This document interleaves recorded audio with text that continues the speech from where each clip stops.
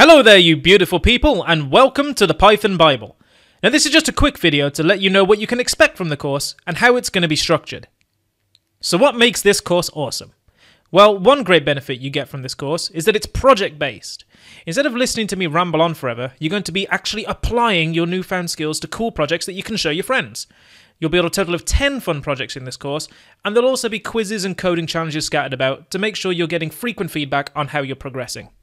We're going to start off by getting you all set up with Python, whether you're using Windows, Mac or Linux, so you can follow along with all the programming goodness. You'll also be introduced to idle, the main interface we'll be using to program in Python throughout the rest of the course. Once you're all set up and running, we're going to move on to variables. Now variables are like little boxes in your programs that you use to store data. You find them everywhere in programming and they are absolutely key to doing, well, anything.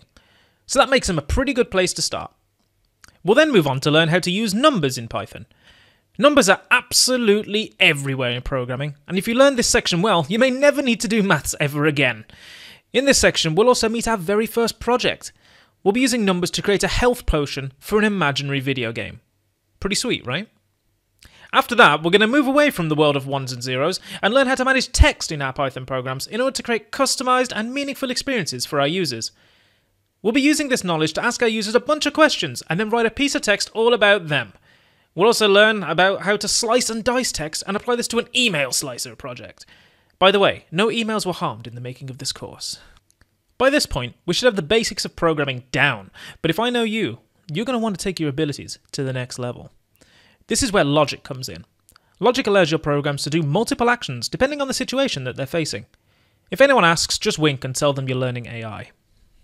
Now after that, we will make our programs more sophisticated and learn about how to use Python's awesome data structures to help us deal with large amounts of data. We'll start off by making Travis, the ridiculous security system. Travis will have a bunch of known users, and if he detects an intruder, he will tell them to stop, and then ask them if they'd like to come in. We'll also be making a cinema simulator that has a bunch of films with their age ratings and number of tickets still available. When someone comes to buy a ticket, the program will check that they're old enough, and that there are enough tickets left. And if they are, then they'll let them buy the film. Now we're talking, right? Then we're going to learn all about loops. Let's face it, some things are just repetitive, but that doesn't mean you have to do them. In this section, you'll learn how to use loops to make computers do stuff over and over and over again, but by only typing it once. For the projects in this section, we're going to use loops to simulate an annoying conversation with a 3-year-old child, and also to make a translator that will convert any sentence into Pig Latin. A funny language meant to confuse and amuse. After that, we're going to learn about creating functions in Python.